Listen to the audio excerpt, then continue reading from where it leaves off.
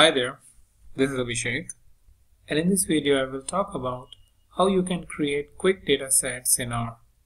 So the most easiest way is to use the combine command and store the result in an object. So for example, if we want to create some kind of a data set, let's say data set 1, and we want to store a couple of numeric values, then we will use this command C and then open parenthesis and close parenthesis. This is basically a combined command, and let's say we want to store some very quickly 5 numbers into this.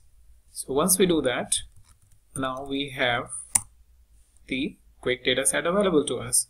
Now this will now help us doing some kind of mathematical operations that we want to perform for our program. So for example, let's say we want to get a sum of these numbers, then you don't have to specify these numbers. You will just say dataset 1 and the sum will be in front of us. And similar to sum, you can perform other operations also. So let's move on and create another data set to show you a couple of other things that we can do. So let's create a data set again for 5 different numbers: 5, 6, 7, 9, 30, 15. So these are the 5 numbers with which we are creating data set 2. And alright, it is saying dataset 2 not found because I have not assigned it with the right assignment operator. And now we'll enter. Okay, so now I have dataset 1 and dataset 2. If both the datasets are having the identical numerical values, then I can perform operations on that. Let's say I want to say dataset 1 plus dataset 2, then it has given me the addition. So 3 plus 5, 8, 6 plus 5, 11. So idea here is that if you have multiple data sets having the same variable names or column, or in this case the numerical values, then you can do or you can perform mathematical operations on that. Apart from that, if there is a need that you want to multiply each number by a certain number, let's say you want to multiply dataset 1 by 3, and you don't have to you don't have to do the same operation by doing something like 3 into 3 or 5 into 3 and then storing the values again. You can simply say dataset 1 multiply 3, and will give you the result right in front of you. You can store this result into maybe a dataset 3. So dataset 3, dataset 1 multiplied by 3. Now this dataset 3 has a multiplication of 3 in dataset 1 as a result. And if I want to print the result, here are my results. So in this way you can create one after another data sets. So if I tell you in real life how it happens is that your data has to go through multiple iterations according to your business rules. Sometimes you have to add certain things in your data sets, remove a couple of elements based on some restrictions, and then you get a final data set. In a similar way, these operations is basically to help you understand that how you can quickly perform some of the very basic operations on your data sets. Now, apart from storing the numerical values into data sets or these objects that we are creating, we can create characters data sets also. So char data set, and we are saying A, B, and C. It's just that we have to surround A, B, and C within single double quotation or single quotation to make sure that we want characters to be there in the object. So here it has given me some unexpected error because I have not given the combine command. Now I should work fine. So this can happen. Then you can quickly just review your statement and identify what you have missed because of which you are getting an error. So if I now want to print it, char data set A, B and C. Now suppose you want to create another data set that is a combination of numeric and character value. Then what result you will get? Well, any idea? Alright, let's go ahead and see what it is going to give. And let's create a data set 4, and in this case we are saying combine dataset 1 and char dataset. So dataset 1 has numerical values, char dataset has the character values. It has created dataset 4. Let's see what dataset 4 contains. Alright, so everything is now converted to a character. So the important learning is that if you are combining two data sets, one is having numerical value and another is having character values, then all the values in the resultant object will be character values. Now let's move on to understand another concept by which you can accept or collect the data or create the data set. So far we have used the combine command. Now in this case we will use the scan command.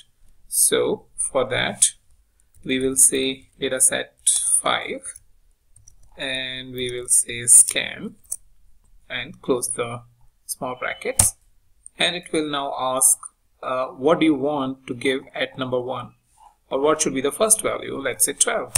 What should be the second value? Let's say 34. Third value 45, 21, 45. Let's say we are done.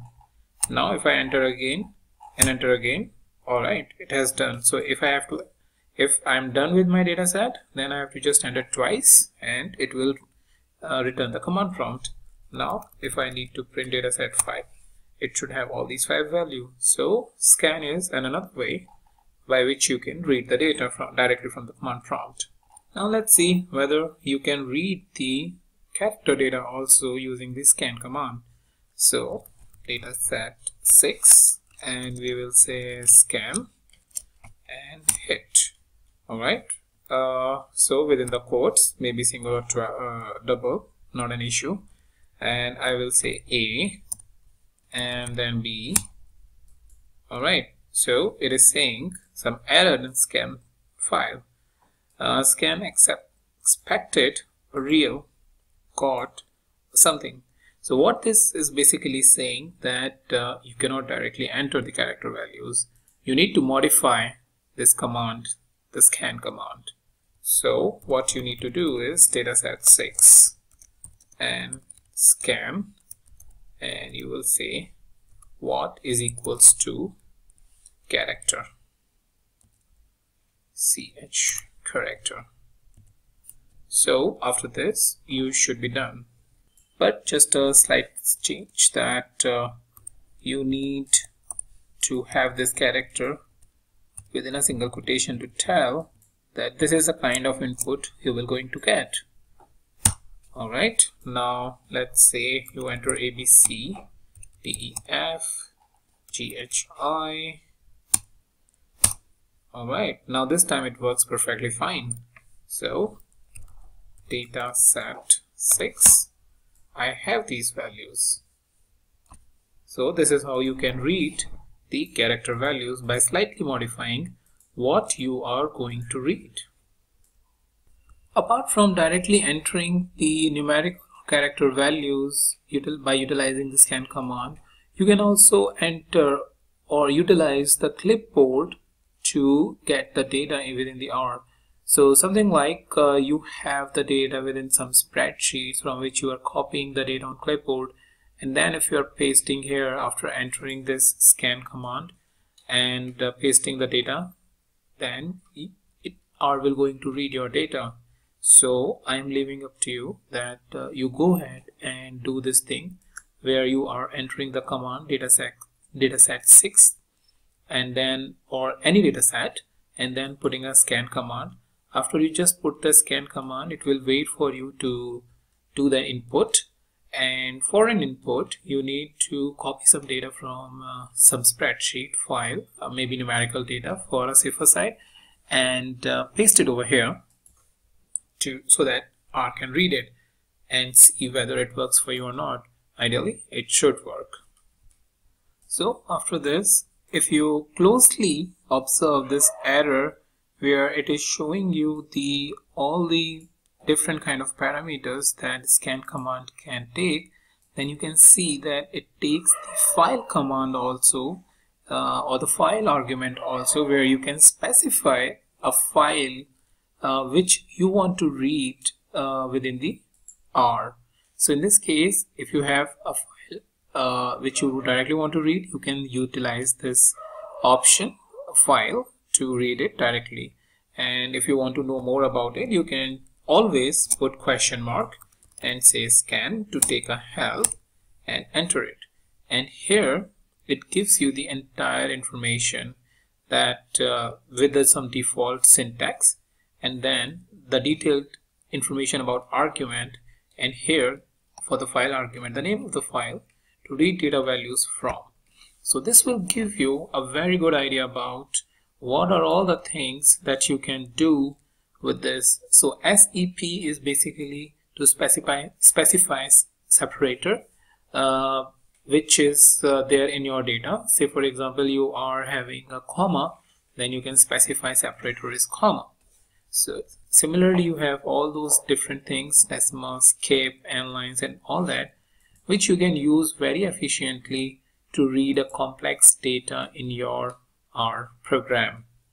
So I'm leaving all of these commands for you that you can read and efficiently utilize it with the help of the scan command to read the data. So this is pretty much all I wanted to discuss in this video. In the next video I will talk more about creating data sets with some other commands like REP-SEQ, which is repetition or sequence, and we will talk how you can create quick data sets by utilizing those. So I'll meet you in the new video with those topics. Till then, bye bye.